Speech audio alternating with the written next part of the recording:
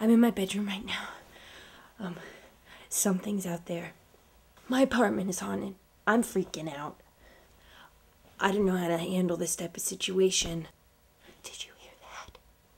I just heard something. Okay. Oh my god. Okay. It's just the dress form. See? Just the dress form. A false alarm. A false alarm.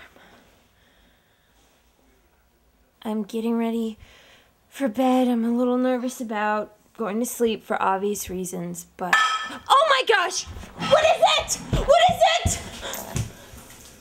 Nobody believes me. Nobody believes me.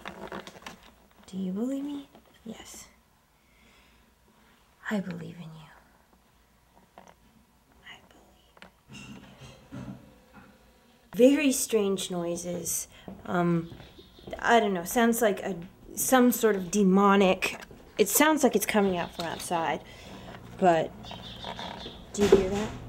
I've really come to no other choice except to find outside help. I've been a psychic all my life, and now's the time to share my gifts with the world. Basically, I'm pretty sure that my apartment is haunted. Oh, wow.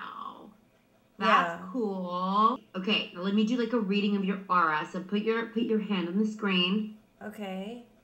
Like that? I've got something. Do you know somebody named Tony?